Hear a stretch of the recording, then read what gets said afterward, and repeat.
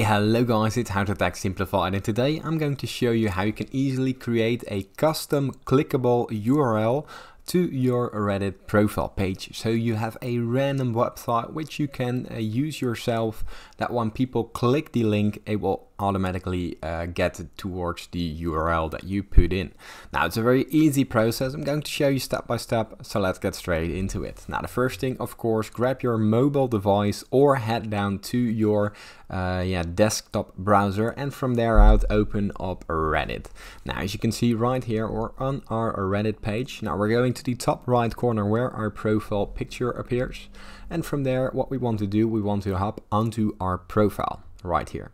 Now from there you can already see a Cash App clickable link and a Discord link. Now it will look something like that.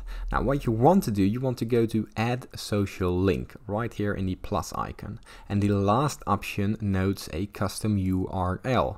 Now simply press this, and as you can see here we have the display text. So simply use this to the website that you want. This is what people will see when they see the button on your profile. Now here you can choose any website. Let's do the same. Let's do website.com and press save.